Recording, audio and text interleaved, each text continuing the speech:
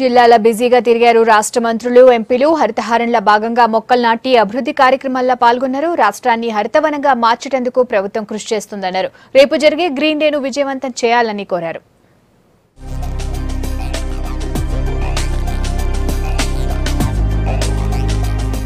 హరిత హారంల భాగంగా రేపు రాష్ట్రమంతా అన్ని స్కూళ్లల్లో గ్రీన్ డే కార్యక్రమాన్ని చేస్తున్నట్లు చెప్పారు డిప్యూటీ సీఎం కడియం శ్రీహరి.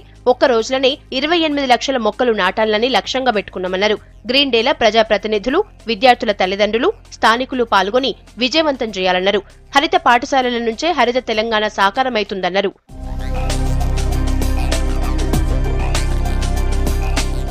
మన రాష్ట్రంలో ఉన్న సంక్షేమ పథకాలు దేశంలో ఎక్కడా లేవన్నారు హోంమంత్రి నాయని నరసింహారెడ్డి.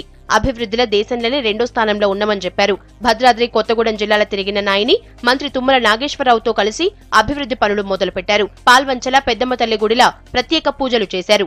కొత్తగూడెం టౌన్ లో police command and control, police SP office, battalion, ITI ఇవన్నీ కూడా ప్రారంభోత్సవ కార్యక్రమాలు ఏర్పాటు చేశారు. వెంకటరావు గారు భద్రాచలం, కొత్తగూడెం జిల్లాను బ్రహ్మాండంగా అభివృద్ధి చేసేదానికి ఆయన కృషి చేస్తున్నాడు. పచ్చదనం కోసమే కాదు జనాల ఆరోగ్యం కోసం కూడా మొక్కలు నాటుతున్నామన్నారు ఆర్థిక మంత్రి ఈటెల రాజేందర్. కరీంనగర్ మార్క్ఫెడ్ గ్రౌండ్ లా పోలీస్ కమిషనరేట్ ఆధ్వర్యంలో ఏర్పాటు చేసిన హరిత హారంలా మంత్రి మొక్కలు నాటారు. కరీంనగర్ లో ప్రతి ఇంటికి కావాల్సినన్ని మొక్కలను కార్పొరేషన్ తో అందిస్తామని చెప్పారు. తర్వాత పెద్దపల్లి జిల్లాలో జరిగిన రీజనల్ మహిళా ఆర్గనైజర్ల ప్రమాణ స్వీకార మహోత్సవంలో మంత్రి పాల్గొన్నారు. ఆ ఇంట్లో ఎన్ని మొక్కలు నాటగలిగేదానికి ఆస్కారం ఉంటుందో అన్ని మొక్కలు ఇచ్చిపోతామని చెప్పి ఒక వారం రోజుల పాటు మొత్తం కరీంనగర్ టౌన్ లో ఆ కార్యక్రమం నిర్వహిస్తామని చెప్పి ఈ సందర్భంగా మనం చేస్తా ఉన్నాం. వర్షాలు కురవాలన్నా చెట్లు కావాలి, మనిషి ఆరోగ్యంగా ఉండాలన్నా కూడా చెట్లు కావాలి.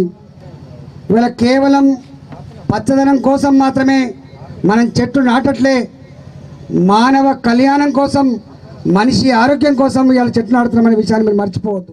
రాష్ట్రాన్ని హరిత తెలంగాణగా మార్చేందుకు ప్రతి ఒక్కరూ కృషి చేయాలన్నారు మంత్రి జగదీష్ రెడ్డి. హరిత హారంల భాగంగా సూర్యాపేట జిల్లా పిల్లల మర్రిల లీడర్లతో కలిసి మొక్కలు నాటారు.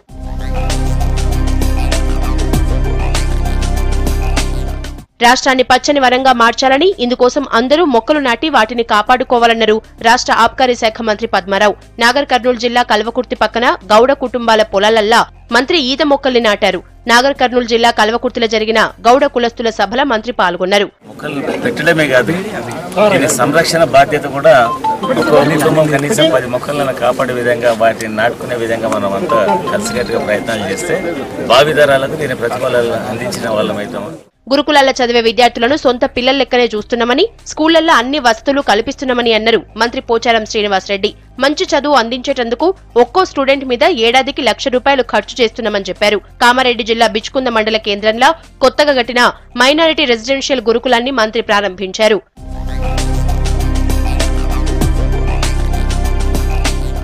మార్కెట్ కమిటీలో ప్రతి ఒక్కరూ బాధ్యతగా పనిచేయాలని చెప్పారు నిజామాబాద్ ఎంపీ కవిత. మార్కెట్ కు వచ్చే రైతులకు తిప్పలు కాకుండా చూడాలన్నారు. నిజామాబాద్ మార్కెట్ కమిటీ పాలకవర్గం ప్రమాణ స్వీకారోత్సవంలో ఆమె పాల్గొన్నారు. ఈనాం సెంటర్ల పంట అమ్మేటందుకు పక్క రాష్ట్రాల నుంచి రైతులు వస్తారని, వాళ్లకు అన్ని వసతులు కల్పించాలన్నారు.